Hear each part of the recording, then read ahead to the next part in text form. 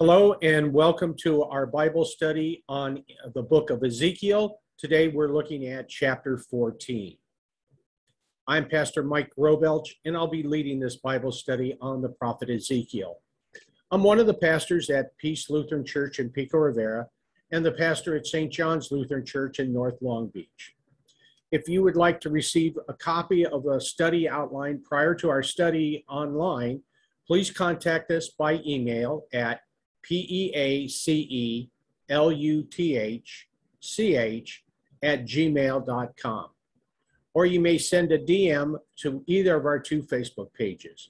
Please remember to include your email address too, so we may email the materials to you. Before we start, let's begin with a word of prayer.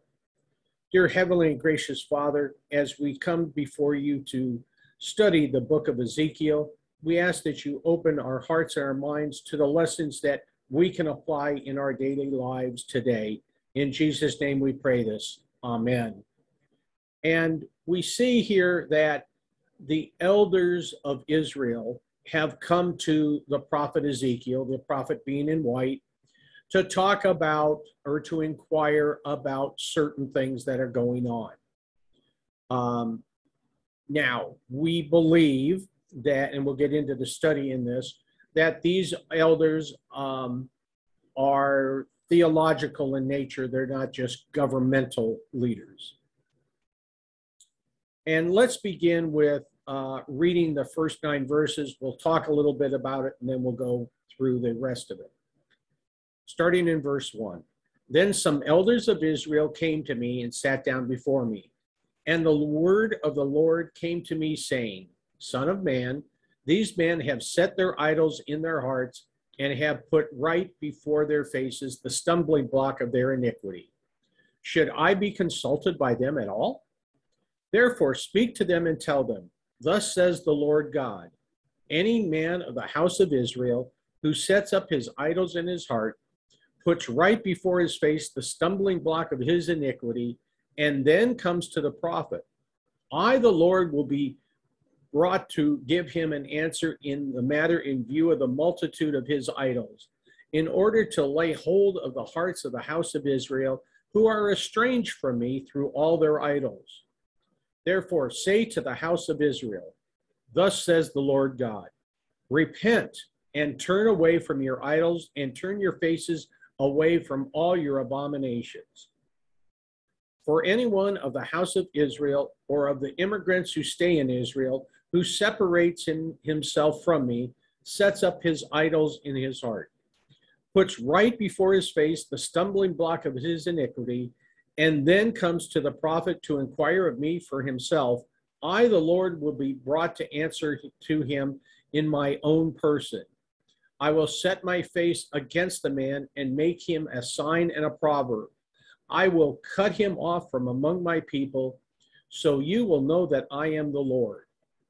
But if the prophet is prevailed upon to speak a word, it is I, the Lord, who have prevailed upon that prophet, and I will stretch out my hand against him and destroy him from among my people Israel.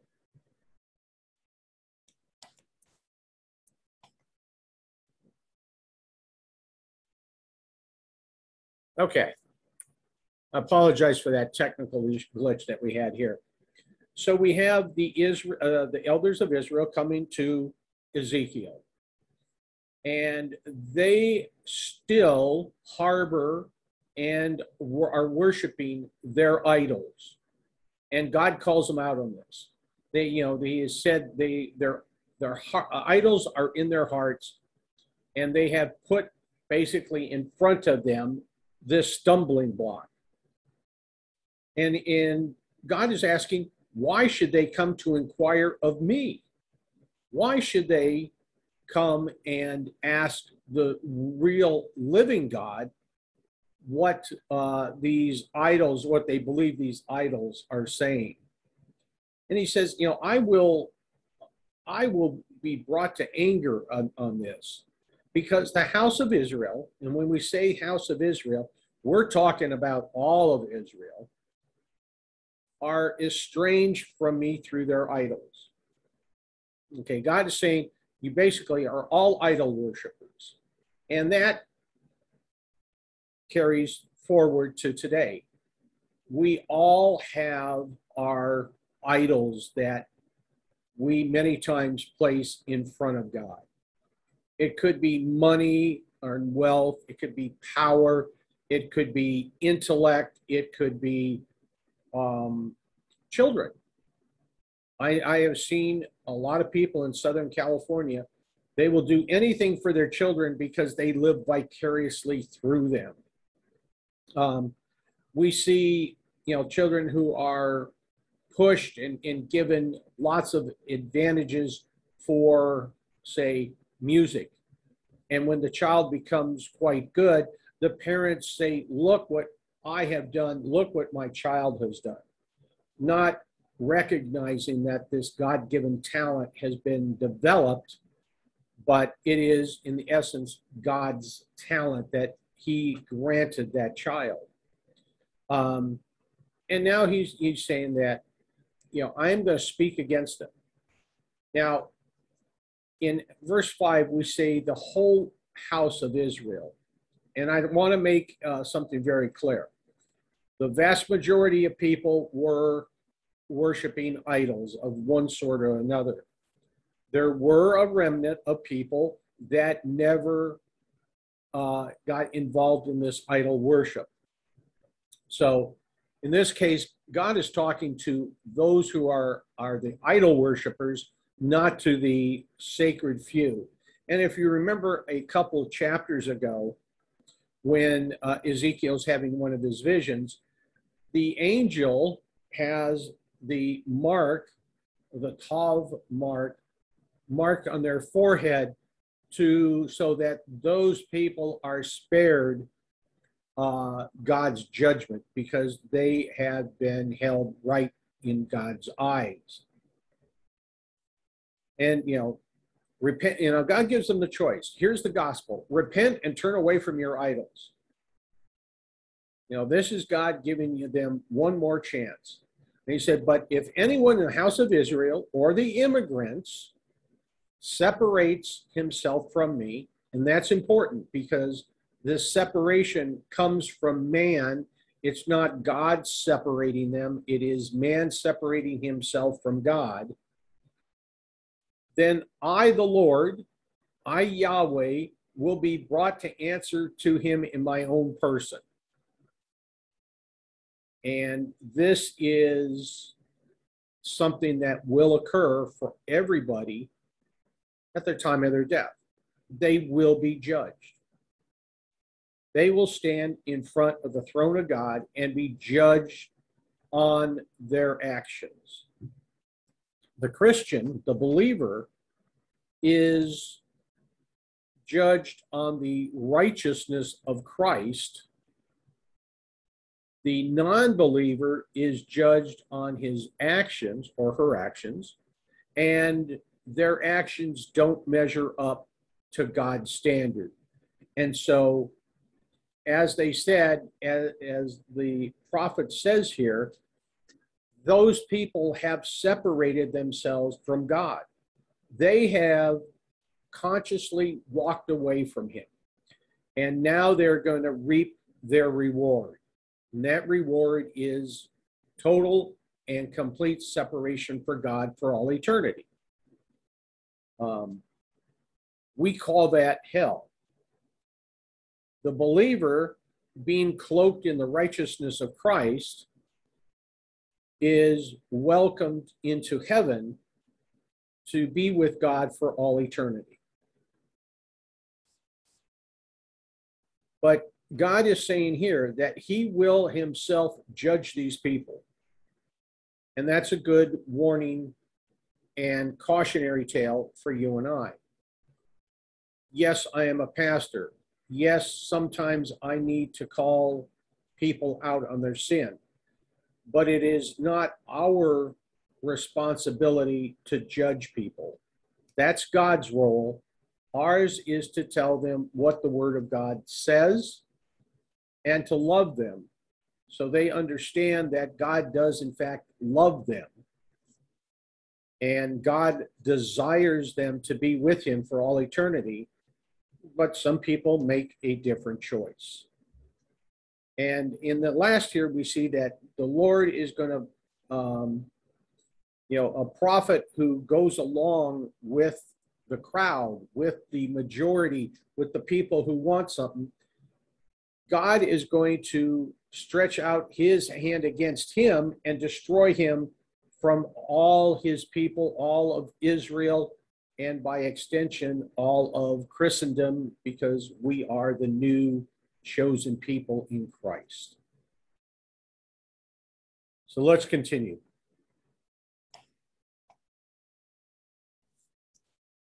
They will bear the punishment of their iniquity, speaking of the prophets, as the iniquity of the inquirer is, so the iniquity of the prophet will be, in order that the house of Israel may no longer stray from me and no longer defile themselves with all their transgressions. Thus they will be my people, and I shall be their God, declares the Lord. Pure and simple gospel. Once the evil has been removed, God will then be their God. They will be their people in coming back into that relationship that God so desires. Son of man, if a country sins against me by committing unfaithfulness, and I stretch out my hand against it, I destroy its supply of bread, sent famine against it, and cut it off from both man and beast, even though these three men, Noah, Daniel, and Job, were in its midst, by their own righteousness, they could only deliver themselves, declares the Lord. Now here God is talking about three individuals of the Old Testament. Job, we know about having lost his family, his cattle, his possessions, his home, everything. And he never blamed God. His friends say, what have you done to irritate, to anger God? And Job answers in one of the famous quotes of the Bible, the Lord gives, the Lord takes away. Blessed be the name of the Lord. Daniel had utter and complete faith in God, even to the point where he told the king that he would not worship the king, that he would worship Yahweh. Daniel and his partners were thrown in the oven, and God closed the lion's jaws so they couldn't, they threw Daniel in the lion's den, and they couldn't, the lions could not devour him. Noah took what God told him and built an ark, even though I'm sure people were going by going, hey, look at this guy, he's building a boat, and there's no reason for him to do it. But he listened to God, he did what he said, and their acts of believing in God were counted to them as righteousness. But they don't have enough righteousness to cover anybody else. There's only one man that ever has been able to cover other people's sin, and that is God in the flesh in the form of Jesus Christ. Now, he goes on, if I were to cause the wild beasts to pass through the land and they depopulated it, and it became so desolate that no one would pass through it because of the beast, these three men were in its midst, as I live, declares the Lord God, they could not deliver either their sons or their daughters, let alone would be delivered, but the country would be desolate. Or if I should bring a sword on the country and say, let the sword pass through the country and cut off man and beast from it, even though these three men were in its midst, as I live, declares the Lord, they could not deliver either their sons or their daughters, but they alone would be delivered. Or if I sent a plague against the country and pour out my wrath and blood on it to cut off man and beast from it, even though Noah and Daniel and Job were in its midst, as I live, declares the Lord, They could not deliver either their son or their daughter. They would deliver only themselves by their righteousness. Thus says the Lord God, how much more will I send my 4 severe judgments against Jerusalem? Sword, famine, wild beast, and plagues to cut off man and beast from it. Yet behold, survivors will be left in it, who will be brought out, both sons and daughters. Behold, they are going to come forth to you, and you will see their conduct and actions, and you will be comforted for the calamity which they have brought against Jerusalem, for everything which I have brought against it. Then they will comfort you, and you will see their conduct and actions, for you will know that I have not done in vain, or whatever I did to do it, declares the Lord God. There is a tremendous amount of the law in this. And I want to go back a slide or two. And first of all, talking about eating of blood. In Leviticus 17, verse 11, you read the following. For the life of the flesh is in the blood, and I have given it to you on the altar to make atonement for your souls. For it is the blood by reason of its life that makes atonement. Any person who eats any blood, even that person shall be cut off from his people. This is an extremely serious thing. This person is exiled, excommunicated in modern words. Now, in Matthew 26, we read the following. And when he, Jesus, had taken a cup and given thanks, he gave it to them, saying, drink from it, all of you, for this is the blood of the covenant, which is poured out for many for the forgiveness of sins. Meaning that Jesus is the atoning sacrifice that pays for all people's sins for all times. Now, I know some of you might be thinking at this time, what about the people of the Old Testament? What about the people who lived before Christ? And that's a legitimate and a good question. The answer to that is their faith is accounted to them as righteousness. In the passage we've been reading today, Noah, Job, and Daniel were all accounted for as being righteous because of their faith in God. We, post-incarnation, post the birth and atoning sacrifice of Jesus, we're covered by the blood of Christ. His blood is the atoning sacrifice, the perfect sacrifice, the last sacrifice that atones for all sins. So we are covered. Now, the Levitical law that we see here on the screen, that was, God lifted that. God did not make that, no longer did we as believers have to follow that. The ceremonial law had served its purpose and now was no longer required because God instituted a new covenant, and that is what we call Holy Communion. Excuse me. Now, I would like to go back to verses 10 to 19, and I want to talk a little bit about this. God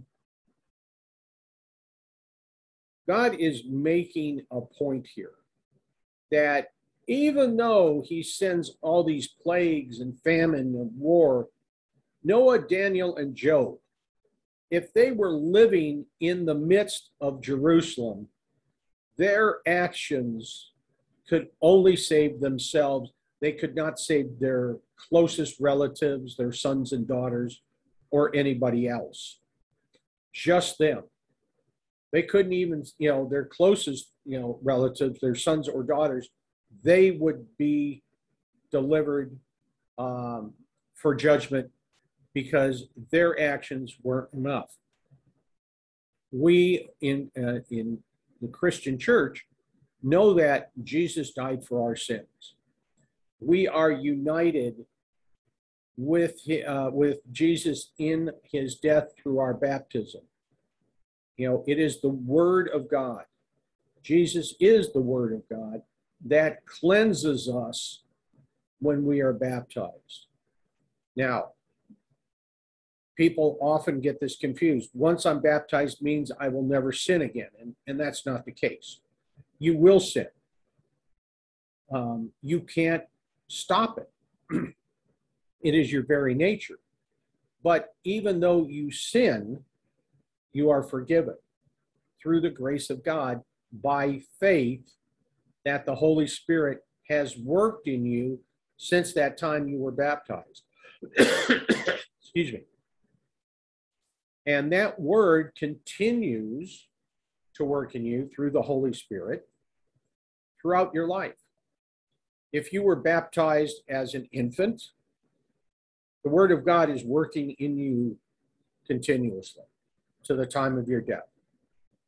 If you are an adult, you receive baptism as an adult, Holy Spirit still works from that time to the time of your death to flame or to inflame your faith, to increase your faith. And the more that you trust in God, the more that you find it easier to do it.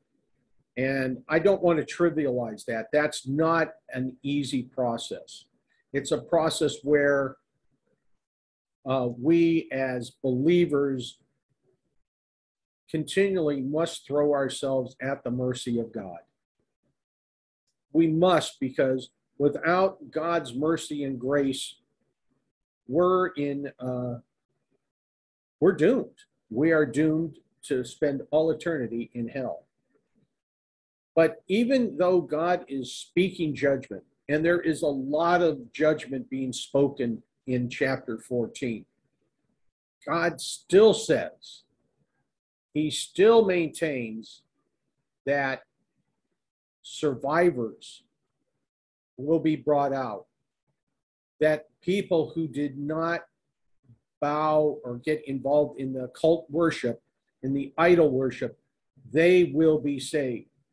And this has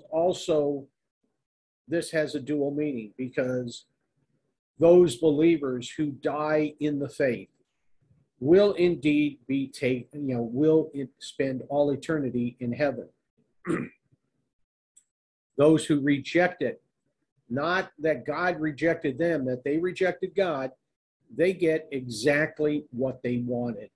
Total and complete separation from God. God not in any aspect of their life. And that is our definition of hell. It's something that, people, casually say, go to hell. And that shouldn't be done something casually, because it is something that you really don't wish on anyone and shouldn't wish on anyone. There is a movie, the original Planet of the Apes, with Charlton Heston. At the very end of the movie, he is riding on the beach, and he comes to the top head of the Statue of Liberty. And he finally realizes that this Planet of the Apes is actually Earth, that had been had some sort of nuclear conflict in the past, and mankind had been brought low, had sort of regressed in civilization, while the apes became the ascendant, and they learned to speak. And if you've seen the movie, but his curse at the very end on all the people that were involved in that nuclear war is probably one of the most profound curses in all of cinema. Because it is, he is wanting God to damn them for what they had done, for inflicting this massive casualties, massive overthrow of the created order. And I do advise you to look at or to watch the movie, if nothing else, for the last 10 minutes or so. Anyway, we see that God still holds out that hope, that still that remnant will be there for them. And people have asked, and I will continue to reiterate, yes, we do have in-person Bible studies and services. At Peace Lutheran Church, we worship at 9 and 11 on Sunday mornings. Our 11 a.m. service is in Spanish. Our Bible study hour is 10:15 to 11:15. We're located at 9412 Shade Lane in Pico Rivera, California. For those who may have other things going on, may not be an early riser, St. John's Lutheran Church might be for you. Our worship time is at 12:30 p.m. We have ASL signing available. Our Bible study is 1:30 to 2:30, and we're located at 6698 Orange Avenue in Long Beach. I hope to see you at one of our worship services and Bible studies in the very near future. Until that time, may God bless your study. Thank you for joining us today.